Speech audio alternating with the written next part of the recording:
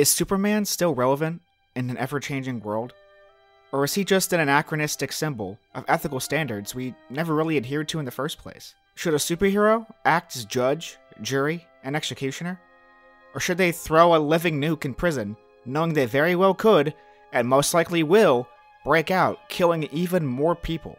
These are the ethical questions asked by our subject today, Superman vs. the Elite, a 2012 film that adapts the comic What's So Funny About Truth, Justice, and the American Way.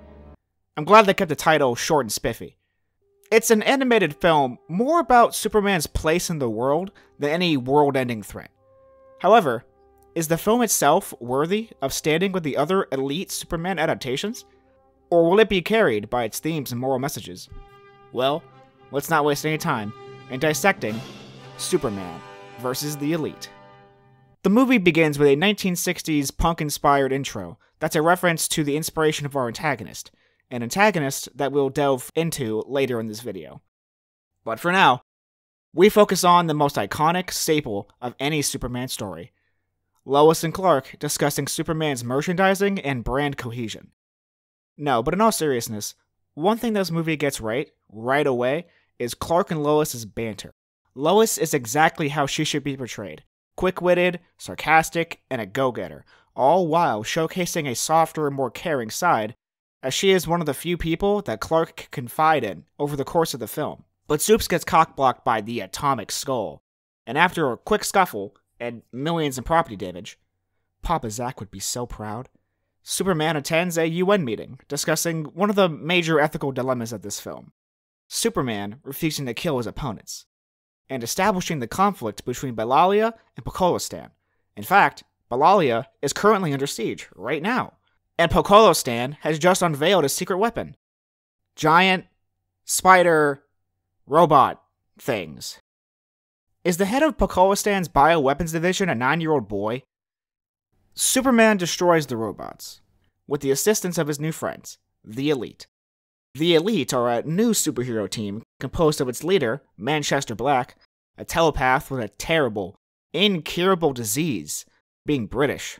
Coldcast, a black man with electric powers, never seen that before. Menagerie, a reptile snake lady who is eternally horny. And Hat, a magician that can pull anything out of his hat, but mostly pulls out booze. Despite helping him out, Superman is skeptical about the morality of people who call themselves the Elite. So, Supes and Lois go to England to learn more about Manchester.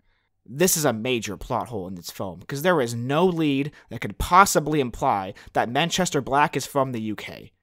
While there, Superman meets up with the Elite. There, he learns Manchester Black's backstory. Because screw these guys, I guess. Black is the only Elite that gets expanded upon in any capacity, and he's the mouthpiece for the group's moral positions. The other members get very little characterization outside of one-note gimmicks. And the comic actually gives less characterization, if you can believe that, because it's only 40 pages long. Anyway, back to Black. We find out he isn't an orphan like most superheroes, but he wishes he was one, because he has a stereotypical, abusive, alcoholic father. He and his kid sister would run scams, pickpocketing people to get by. After getting caught by the coppers, they proceed to enact basic procedure and throw the little girl onto the tracks of an oncoming train, just like how the Academy taught him. But before she can get turned into a Jackson Pollock painting, Black's powers unlock, and he is swiftly taken away to British intelligence to be used as a weapon. Black's history and design perfectly illustrate why Black feels the way that he does. His experiences from his father to his government showed him firsthand how authority figures can abuse their power. His outlook is also reflected on his design. He looks like a 1960s British punk, a group that was staunchly anti-authority and championed the do-it-yourself ethic, an ethic that will be made very clear later in this movie. Over the course of Superman working with the Elite, he discovers their less than humane practices. However, he is even more shocked and appalled to see that the average Joe is not disgusted by the Elite's actions, but instead, the common man cheers on the Elite. This leads to the heart of the film, as Superman has to grapple with the concept that maybe his brand of justice is old hat. The world is changing, getting bigger. and it might not have room for Superman anymore. In response to his self-doubt, Pa Kent gives Clark a great speech about in this ever-changing world, a symbol of hope is needed now more than ever. However, that better way is going to have to wait, because the people receive the bloodshed they desire, as Atomic Skull breaks out of prison and is subsequently killed by the elite, skyrocketing their already soaring popularity. This solidified support emboldens the elite to take the war between Belalia and Pokalistan into their own hands, as they just murder most of the higher-ups from both countries, ending the war and supposedly bringing peace. You know, instead of the obvious power vacuums that murdering two authoritarian countries' leaders and their entire cabinets would create. In response to this, Superman attacks the elite, officially making them his enemies. However, the elites don't want to throw down just yet, as they want the entire world to see the toppling of the old guard and its ideals. On the day of the fight, both parties agree to go somewhere where no one can get hurt, and their immediate choice is the moon. Yeah, that'd be my first pick too. If you're asking how the elite can survive on the moon, their ship, which is a dimension-hopping creature, don't ask, supplied the moon with oxygen.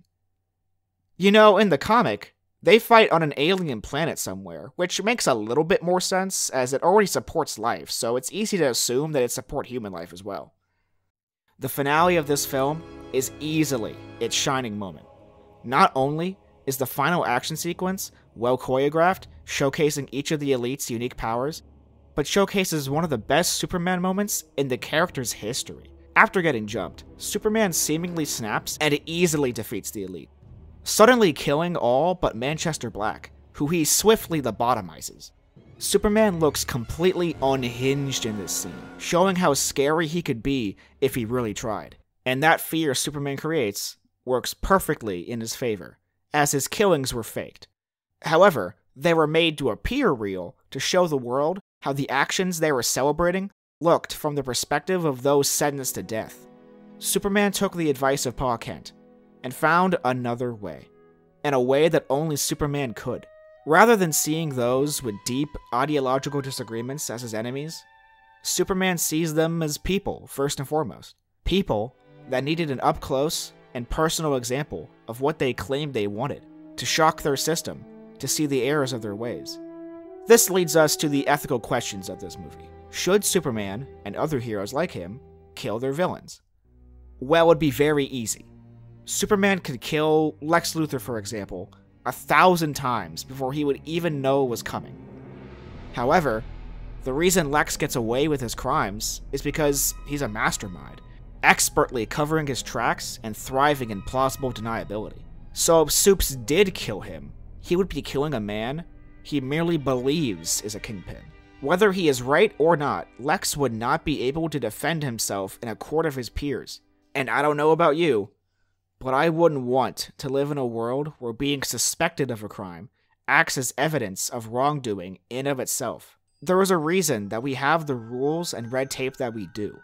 And just because sometimes it feels easier to break those rules for short-term games, the long-term effects of the degradation of our institutions and rules would be far worse than any glee one might receive seeing the wrong people fall, no matter the cost. Speaking of cost, what would be the cost if the world lost Superman? Is Superman even needed in our world today? Now and forever. Superman isn't just a caped crusader, but a symbol of hope.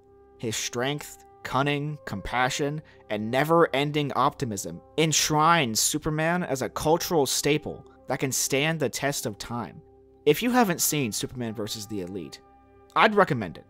The film understands the character better than most adaptations, and the characterization is mostly on point, with the voice cast doing a very great job overall, with some standouts being George Newborn of Justice League fame reprising his role of Superman, and Robin Atkin Downes putting his all into Manchester Black. It boasts a visually interesting art style that's able to capture the comic's more visceral scenes while remaining visually unique to the comic. I do wish that the other members of the Elite were more than just cardboard cutouts, and even though it's a comic book movie, It's asking you to believe some wacky shit with barely any explanation. But overall, Superman vs. the Elite is a perfect showcase to why Superman matters.